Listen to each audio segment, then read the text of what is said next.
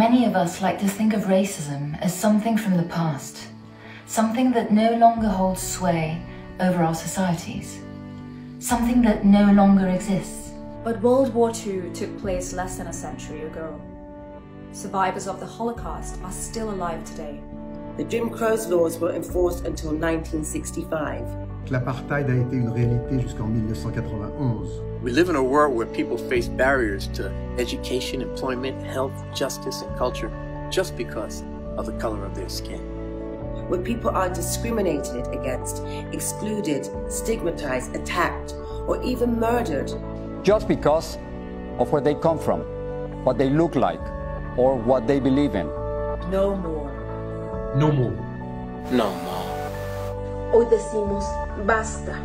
El racismo y la discriminación son causados por la ignorancia y el miedo a lo que creemos diferente.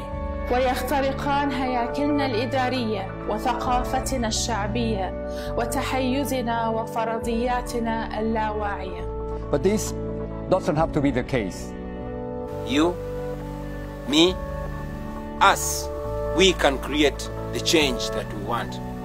By defending quality education for all, we can combat the root causes of deadly stereotypes and prejudices. By developing historical knowledge and critical thinking, we can improve our understanding of the past. By encouraging cultural diversity, especially at the local level, we can build societies that are more respectful of others. By empowering the younger generation, we can help them shape the world to come. So, stop watching from the sideline. Read, observe, learn, and listen. We must hold ourselves accountable. We must hold our societies accountable. We are all one humanity. Keep quiet is not an option. Is not an option. Di lo que piensas. Speak up. Speak up. Take action. Take action. Take action.